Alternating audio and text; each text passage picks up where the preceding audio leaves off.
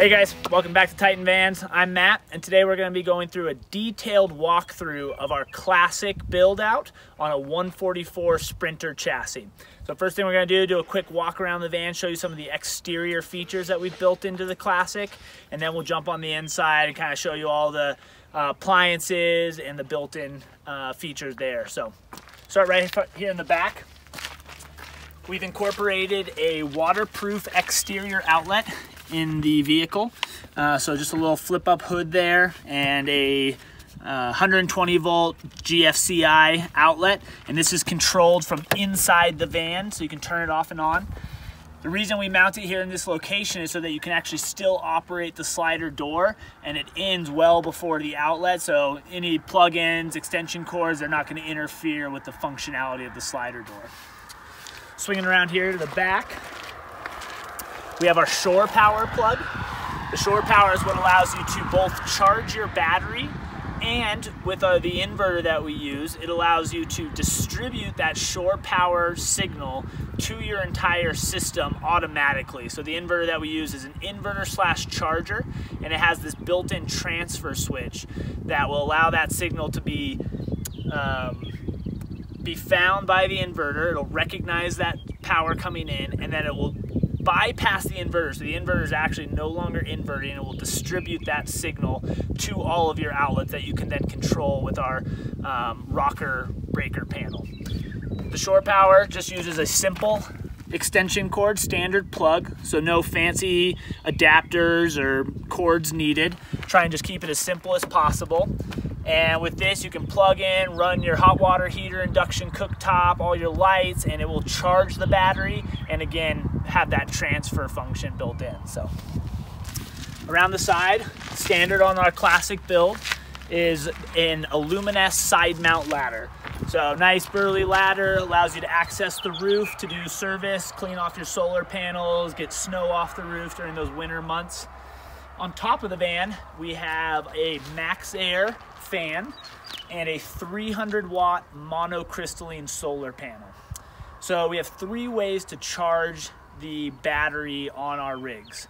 We have shore power, which is the plug on the bumper, solar on the roof, and the third way is when you're actually driving. So we have a battery isolator switch that actually allows you to charge while the vehicle is running. And when you turn off the vehicle, it will disconnect the two batteries, isolating them so that there's no way for you to drain one battery or the other. One additional functionality of that battery isolator that we use is it actually allows you to manually connect or disconnect the batteries as needed. And what that would be used for is, for instance, if you had your headlights on and you killed your cranking battery, the one that starts your engine, you'd actually be able to manually flip that switch to connect your auxiliary battery, the one that we install for the back of the house system. It would connect those two batteries, and you can actually jump start yourself. So no more breaking out the jumper cables and finding somebody to jump you. You have a battery in there, and we give you the really easy option just to flick that on, connect the batteries, jump start, and back on the road. So nice little built-in feature there. Swing back around to the slider door here, and we'll show you what's going on the inside.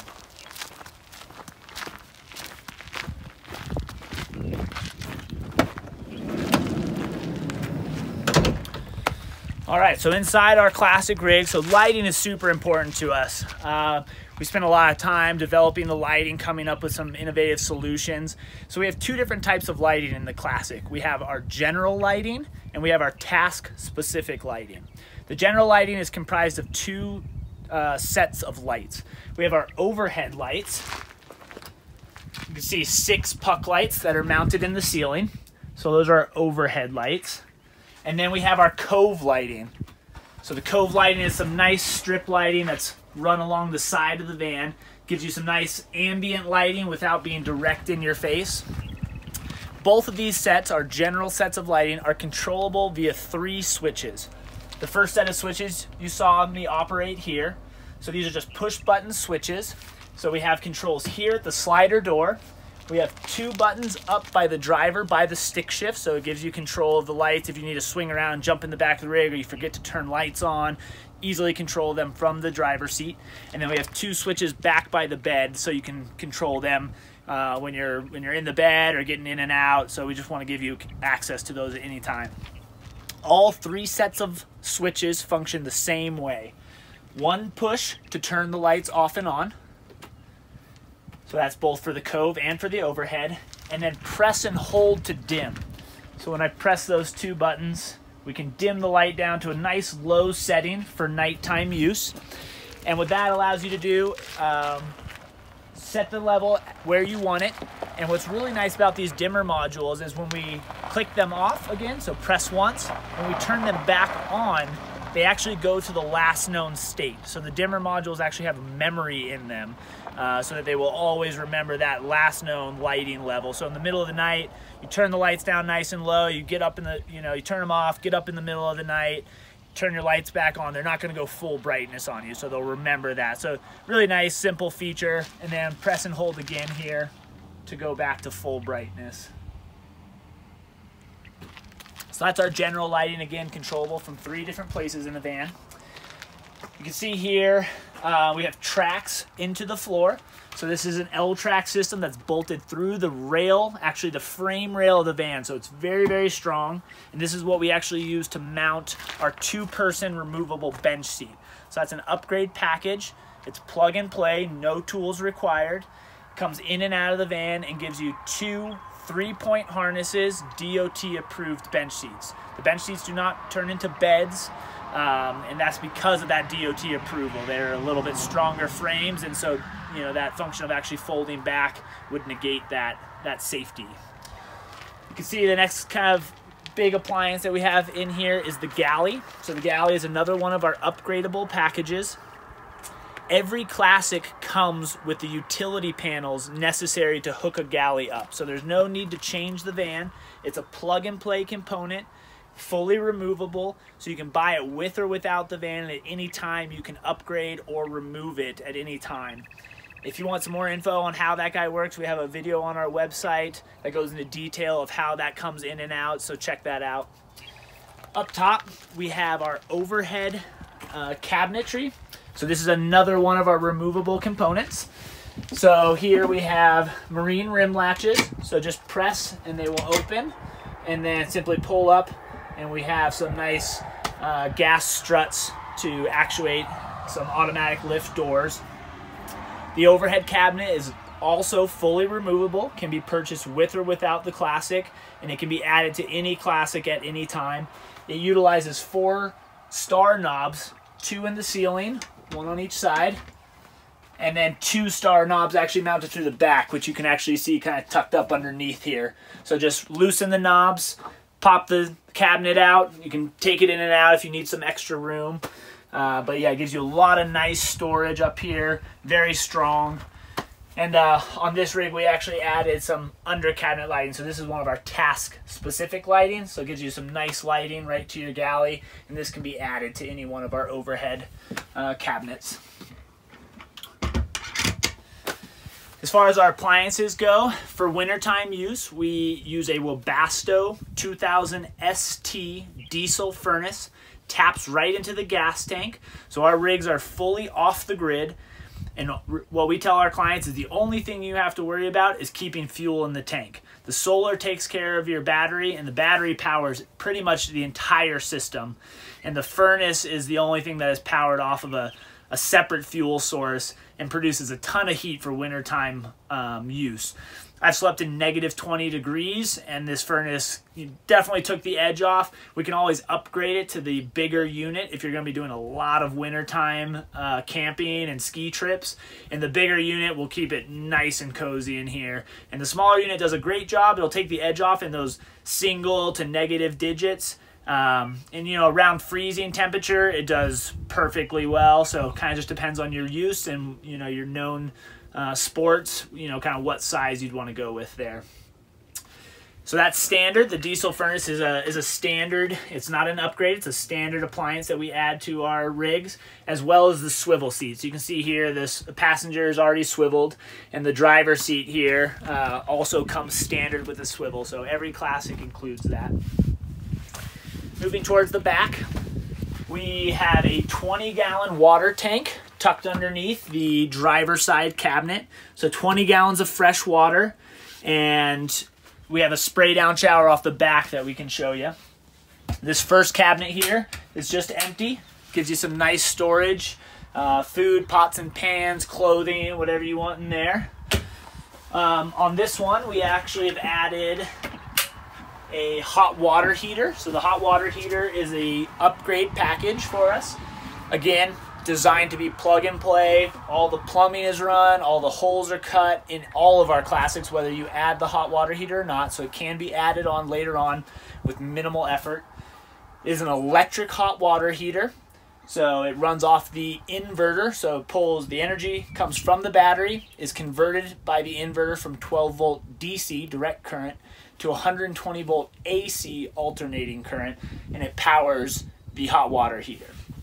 The hot water heater is 4 gallons. It heats the water up to about 185 degrees, which is way hotter than you'd ever want coming out of your faucet or shower. And then what it actually has built into it is a pre-mixing valve. And the pre-mixing valve takes some of that cold water and mixes it with that extremely hot water to create normal hot water. So you can stretch that 4 gallons of hot water to 6 to 8 gallons, kind of depending on your hot water comfort level. So all of the cabinets in our classic have these slam latches, or the rim latches like you saw in the overhead cabinet, the slam latches to keep everything secure. Really cool feature that we have on this driver's side cabinet are these removable parts here that we developed that can be customized for whatever you're hauling. So this one we designed as a ski rack.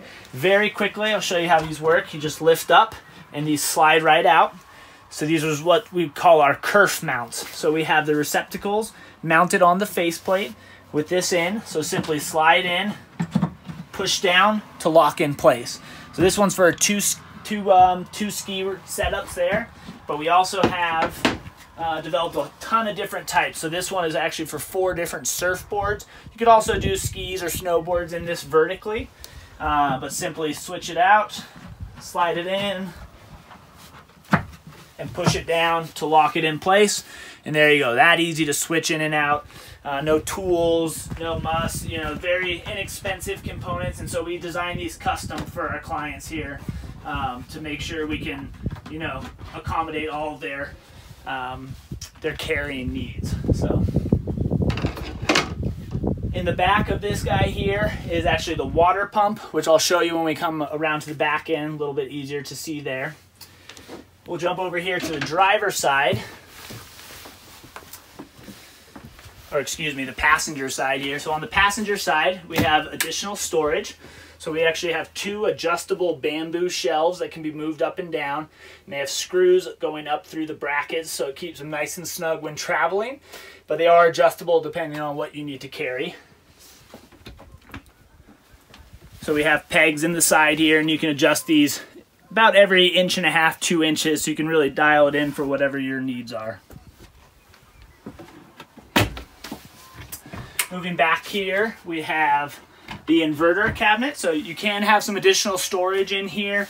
The inverter, this is our Xantrex XC2000. The inverter is a great inverter. We're really happy with this product. It is an inverter charger, so that's kind of what I was talking about with that shore power option. So when you plug in the shore power, the inverter recognizes the incoming signal and will use a built-in transfer switch to transfer that power, and it will charge the battery simultaneously. So what an inverter, it's kind of, and its primary function is to take that DC current and convert it to 120 volt AC, so you can run all of your appliances that you've ever plugged in. So that's hair dryer, blender, toaster, microwave, any of those things that you've ever plugged into a house in those 3-pronged outlets. That's what this is supplying the power for. So up here on top, we have our control panel. So this is the brains of the system here. This is how you control the entire system.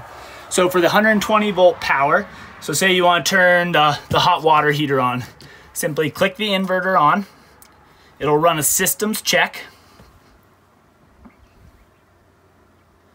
So it gives you some information here too. So it'll tell you battery voltage. It'll tell you the load once we actually get some stuff turned on. Now we have this little symbol here, shows this is the battery symbol. It shows it is now inverting from the battery to our AC signal. Now up here we have our main breaker. So we flip our main breaker on. So that now just, so this is what's inverting, but we need this breaker panel here to actually distribute the power to our different components. So for the outlet outside, that waterproof outlet and a couple of the additional outlets back here by the bed, simply flick on, and now all the outlets have power. Turn them off. Turning the hot water heater on. You might have noticed that the lights dim just slightly, so now we are actually powering the hot water heater directly off the battery. So the hot water heater is pulling about 150, 130 watts. You can see it pulled the voltage of the battery down just slightly, but that'll run for about 30 minutes to create that 4 gallons of really hot water. Simply flick the switch, hot water heater turns off. Now, if you add the galley package, again, the Classic comes standard with this unit, and the galley is always wired up, and it always has a breaker panel associated, or a breaker switch associated with it. So if we want to turn the galley on, simply flip the switch. And that beep you just heard is actually the induction cooktop. So if we swing over here to the top of the galley, you can see we have a built-in, flush-mounted, single-burner induction cooktop. This is made by Furrion. Pulls about 1,500 watts. And you simply, once you've flicked the galley switch on, you can turn it on and you can select either heat or temperature, and then you can adjust them. You can set timers, and you can also lock it if you have a child safe.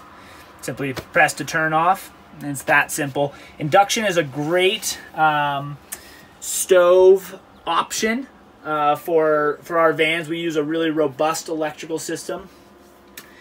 The induction cooktops will heat things up very, very quickly. They're very easy to adjust the temperature up and down. And so although this is a 1,500 watt max unit, very rarely is somebody using this on high because it just puts out way too much heat. So most people are running this on, on a scale of 1 to 10, probably on a 2 to 3 range. So, it's a 1,500 watt max, but you're probably only pulling about 300 watts when you're actually running the unit for cooking. So induction works by magnets, and so you have to have a pan that a magnet will stick to. So it has to be what's called a ferrous material. So as long as a magnet sticks to it, it'll work with our cooktop. And so yeah, these are really great units. They're really easy to use, easy to clean. Highly recommend them. They're very safe. One of the nice features about these guys is as soon as you take the pan off, within a matter of seconds, you can actually touch the cooktop. So it cools down extremely quickly because it's not actually getting hot. It's using magnets to actually just heat the pan itself. So very cool functionality there. So you get a lot of your counter space back almost immediately as soon as you're done cooking. You don't have to wait for something to cool down. You don't have hot things. The flame potential is a lot lower with this kind of unit.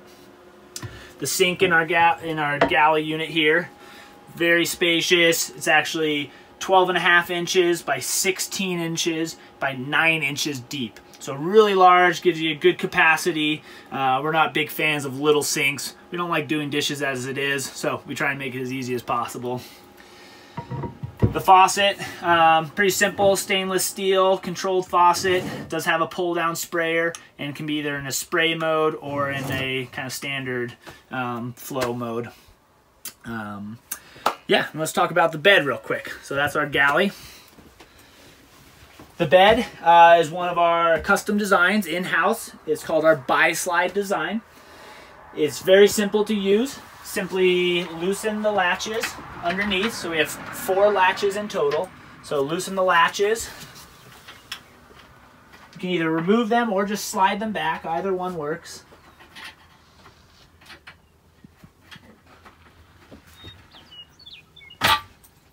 So once loosened, simply grab the handles here on the pull lever and slide the bed out. Let's get these parts out of the way. So you can see our bi-slide design is fully aluminum. Slides really nice and easy. The very strong. So we've actually tested this with over 1,000 pounds on it, held no problem. So it'll handle just about anybody on here. What's really nice about this lofted bed platform design is that you can store your bikes underneath with your bed out. So that's what's really nice. This rig is obviously designed for those with adventure in mind. So those who, they bike one day, they kayak the next, they're rock climbing, they want to roll a motorcycle in. So with this design, it allows you for a lot of different functionality really quickly. So once you slide it out, you can flip the mattress over, creates a nice full bed. It's actually just over a queen size bed. So very spacious, really comfortable. We use some high-end foam in our bed mattresses. So yeah, it's a really nice bed. If you guys want some more details on this, we actually have a full video of exactly how our bed works on our website. So check that out if you guys want a little bit more of how this guy comes in and out. So slide it back. And let's swing around to the back of the van and we'll kind of show you what's going on in the trunk there. And yeah, got some cool stuff.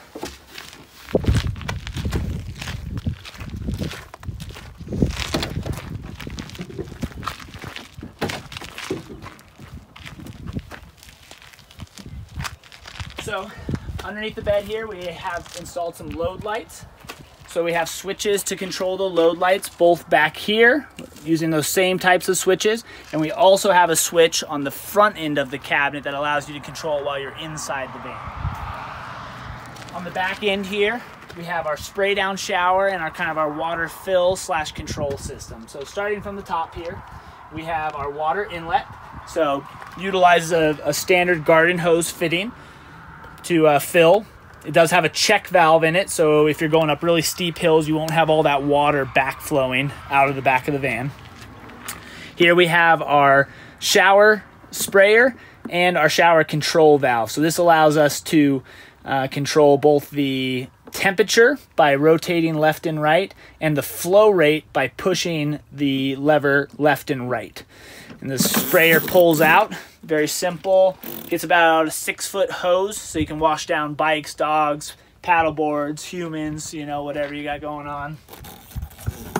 Down below here, we have our control valve for the water system. So this is actually how we either turn the water off to the system, or shut the water off, turn the water on so that it can be distributed by the water pump, or drain the system entirely. So it's a 3-way valve. So in its current mode, it's in the on state. We can turn it straight up and down this way. This is off now. And if I turn it again, you'll actually see some water start draining out of the bottom. So this is actually where our drain valve is mounted in the Sprinter and the Classic design. So quickly able to drain your system to winterize it. So we'll just leave it right back on the on there. In the back of the cabinet here is where we have our water pump and all of our valves. So we have a 2.9 gallon per minute SureFlow pump. This is the freshwater pump, so it pulls water out of the water tank and pressurizes both the galley and the shower in the back here. And then we have control valves for all of our different appliances, so we can manually shut off individual appliances such as the galley. We can shut off water to the hot water heater, and we can shut off water to the spray shower all independently. So if you need to service something, if you just want to shut something down to make sure it doesn't get kicked on, you have control over each individual appliance. So to view the water tank when you're filling up, it's a 20-gallon capacity. It's actually designed to go over the top of the wheel well. We actually custom designed it in-house, and that's how we maintain our cabinetry profiles as tight as we do. There's an overflow on the front of the tank, so as you fill up, it will it'll fill until max capacity, and then it'll actually start draining up and over and out the bottom of the van. So you're never going to flood the van. You know, if you overfill it, it's just going to be dumping water out the bottom of the van. And then to know when it is full or what your water level is, we have this sight slot here. So simple cutout of the wood, and you can actually see the water tank through the back. But it's difficult to see, so what we've installed actually is a backlight. And so we usually get the light going. If you give it a little bit of a shake there, a lot of times you can see where the water level is, so you can see it moving up and down right there. And then just push the button off, turn the light off, and that button is located right here next to all the water water fills and controls there. On the passenger side here, we have our control panel. So our utility control panel is kind of the heart of the system, and you don't really have to access it too much unless you need to service something, you want to shut it down, you're going to be leaving for a month or two, and you just want to turn the whole system off. So here we have all the fuses easily accessed and labeled, so if you ever have any issues, quickly be able to diagnose and fix the problem here. Up top we use our Victron solar charge controller, and these are actually Bluetooth compatible, so you can actually link in with your phone to get all your specs, change the settings. We pre-program them before they leave our shop, but sometimes it's nice to get in there if you want to just kind of tweak something, change the colors, display brightness, and so forth. Down here we have our 4-way battery switch. So this is what allows you to either shut the system down. You could also run the system just off solar, so you can isolate the battery. You can run it just off the battery if you ever needed to work on the solar system, or you can run it as it currently is, where the solar and the battery and the entire system are connected. So that's kind of where this is going to stay 95% of the time, but we like to give people the option to control their system as they need.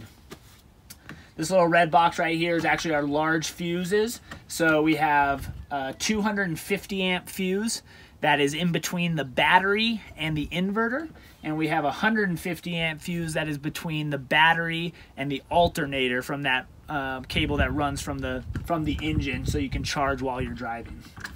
And so that's our control panel there.